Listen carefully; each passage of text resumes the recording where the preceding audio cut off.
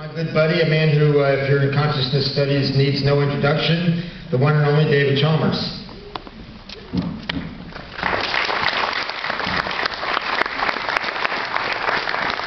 Thanks, Stuart, and thanks, Alex and Gino and everyone else for putting the conference together. I'm going to be, I guess, in a way, picking up on some of the themes of media and design, as well as issues in the philosophy of mind and consciousness, looking at ways in which the mind can be said to extend into the world.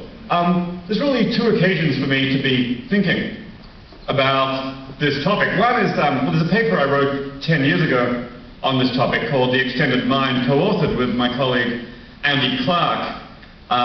He's just published a book on this topic called Supersizing the Mind, to which I wrote the foreword, a chance to revisit some of these issues. Also, more personally, I guess a year or two ago now, I got myself one of these really important bits of philosophical technology, an iPhone. This is in fact this is a very old-fashioned iPhone now. It's an iPhone 2G. I remember those. I've got iPhone. I'm getting the iPhone 3GS very soon. A couple of weeks, as soon as it appears. But this iPhone has rapidly become a very important part of my cognitive processes. It's taken over many functions that used to be performed within my mind. You know, all of us used to. You don't need to have to remember telephone numbers anymore, right? Given your own cognitive resources inside your skull, we offload it all into the iPhone or your cell phone or whatever. The iPhone serves as a repository of my desires. I go and order food at the local restaurant. Hey, what do I like here? Well, the iPhone, I've got a list on my iPhone of the dishes I like to order. It's this, and there's this, and there's this. And the iPhone is in fact serving as a repository of what it is that I want and what I like. I'll get to some other functions later on. The iPhone can make decisions, can so on. So basically what's happening is a whole lot of stuff that used to be done within our minds and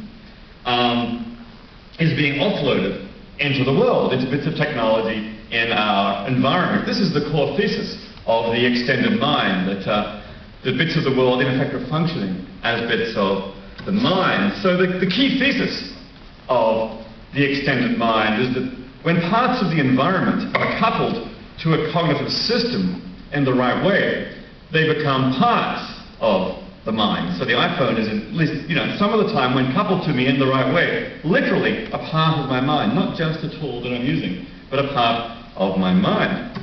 And, Andy and I, back in the Extended Mind paper, which came out in 1998, argued for this via what we call a parity principle.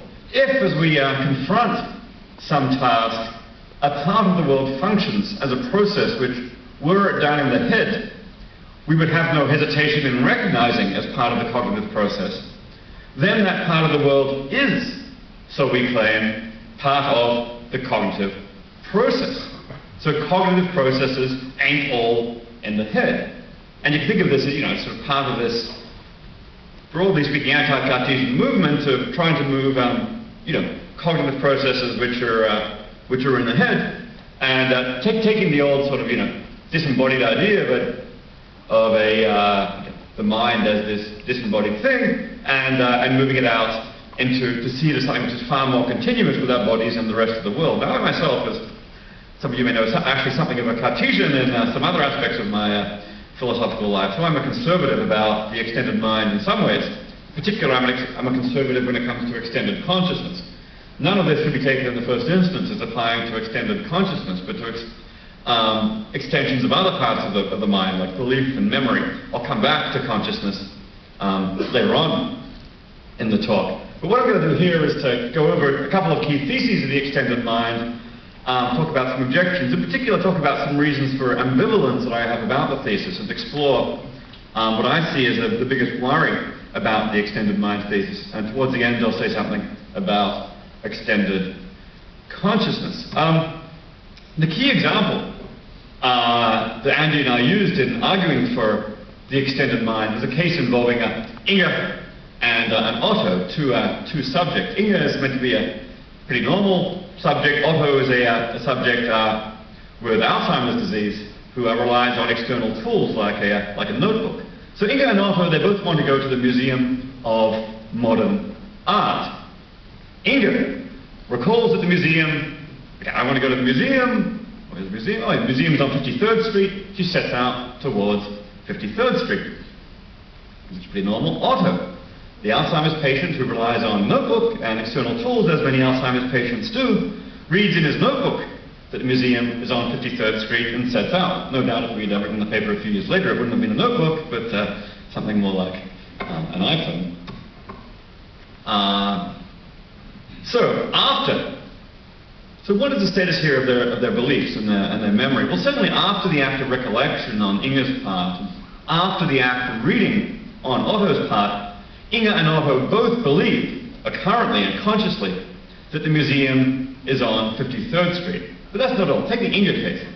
Inga, most of us think Inga, even before she engaged in that act of recollection, she believed that the museum was on 53rd Street. She didn't believe it consciously or currently, but she believed it, as philosophers say, dispositionally.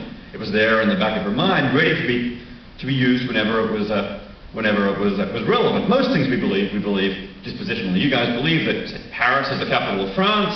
You probably weren't thinking about it until I just said so, but you believed it all the same. The act of recollection just triggers the belief. So Inga believes that dispositionally. The thesis of the extended mind, the relative radical thesis that we argued for here, was that even before his act of reading, Otto was relevantly analogous to Inga. And therefore, Otto also believed dispositionally that the museum was on 53rd Street, even though we can suppose nothing about 53rd Street is stored inside his head. Nothing about the location of the museum is stored inside his head. It's all out there in the notebook. So he believes that, but he believes it in virtue of it being part of this extended cognitive system. And the support for this thesis is via this parity principle. Otto's and Inga's situations are relevantly analogous. Otto's notebook plays the role of Inga's biological memory. And the claim is there are no defeating disanalogies. So what goes for Inga here by the parity principle should go for Otto. If the biological memory is good enough to qualify Inga as believing that, then likewise the same for Otto, even though the notebook is outside the skull. And indeed, the same explanatory structure for explaining actions that goes in terms of beliefs and desires also applies to Otto. Why did Inga walk to 53rd Street? Well, she wanted to go to the museum. She believed the museum is on 53rd Street. Why did Otto want to go to the museum? Well, why did Otto walk to 53rd Street? Well, he wanted to go to the museum, and he believed the museum was on 53rd Street. So that's the argument from parity. Now you might say, well, there are relevant disanalogies here. And one thing people try to do is to point out disanalogies between the cases. I mean, one thing some people just do is say, well, look, Otto, one thing you might do is say, well, look, here's a relevant disanalogy. Otto's notebook is outside the skin, whereas Inga's belief is inside the brain. So I think one of the rules of this game is that